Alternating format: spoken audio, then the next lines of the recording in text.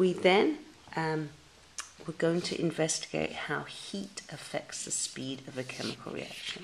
So last week we saw that a catalyst, an enzyme, can speed up a reaction. How does temperature affect the speed? And the reaction we're looking at is the reaction of magnesium metal. Magnesium metal looks like that with hydrochloric acid. Hydrochloric acid contains hydrogen and chlorine. Hydrochloric acid is just dissolved in water. This is the acid found in your stomach. We were going to do this experiment 2 times, one at normal temperature and one we were going to be cooling down the acid, so closer to 0 degrees. So if we pop some magnesium in our test tube and we add some hydrochloric acid, obviously in our experiment we're going to be a little bit more accurate than that. If you can see that, you can see now that we are getting bubbles in this reaction. And if you look at the chemical equation tells us the reactants, what we start out with, magnesium and acid, and the arrow then points to the products. The products, the gas that we're seeing, the bubbles, is hydrogen gas, and the magnesium is now combining with the 2 chlorines, and this product, magnesium chloride, is dissolving in the water. So in this experiment, we're going to be timing how long it takes for the magnesium solid to completely disappear and for the bubbles to stop, and we're going to be measuring is it a faster reaction in room temperature or a faster reaction in ice. What we found out was it was a faster reaction the hotter it is. So in this case it would be room temperature, and let me explain why. Okay, for this reaction to occur, the magnesium has to collide with the acid molecules.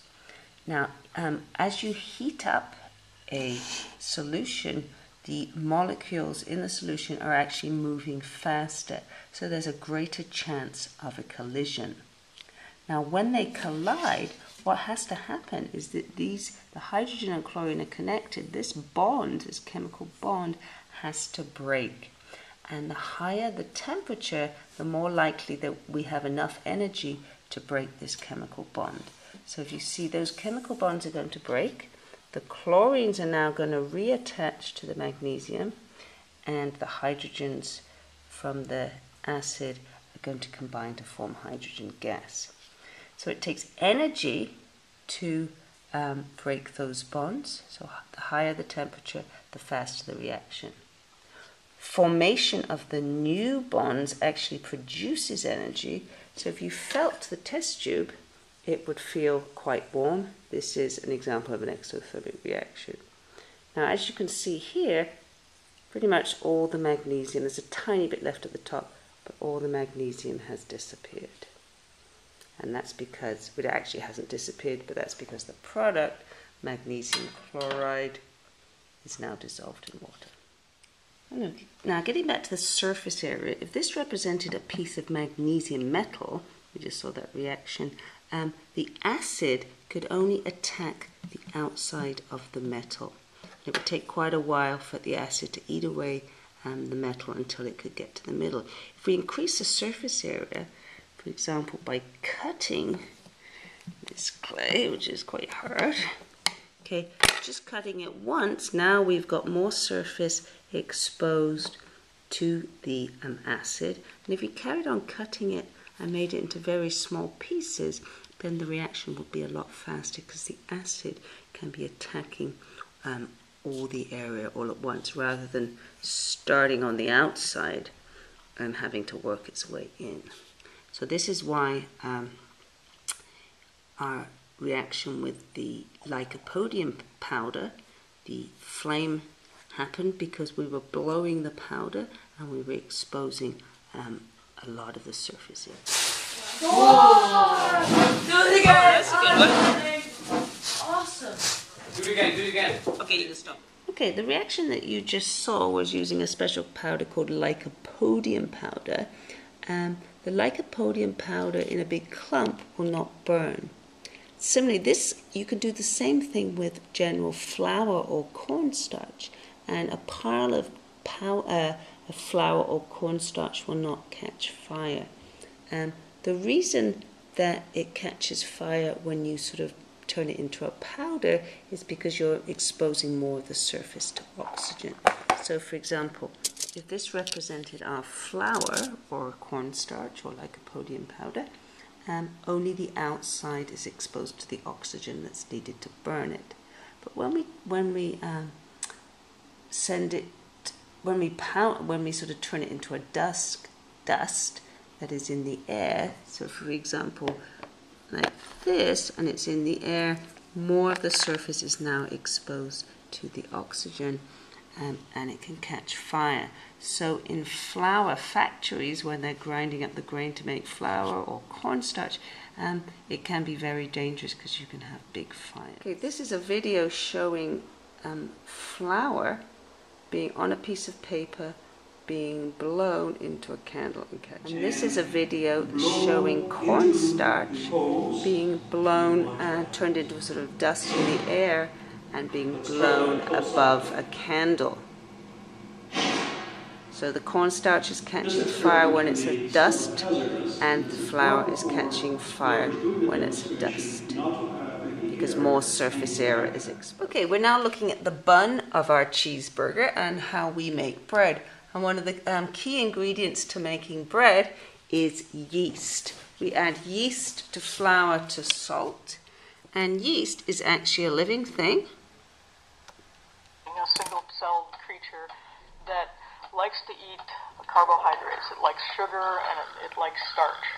Think of yeast like this, doing this to sugar and starch molecules. What the yeast does is it consumes starch in the bread and produces carbon dioxide as a byproduct. Carbon dioxide, or CO2, a gas.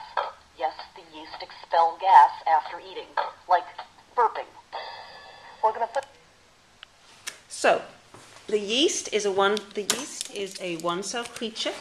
It eats the flour or sugar that we can put into making bread, and it expels carbon dioxide.